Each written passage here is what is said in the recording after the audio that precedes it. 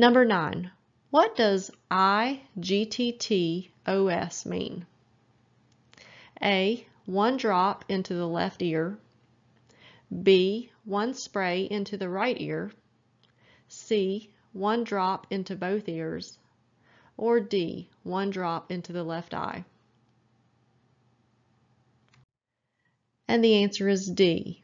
IGTTOS means one drop into the left eye.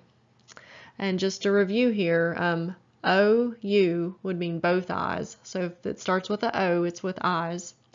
AU means both ears. So if it starts with a A, it's for ears.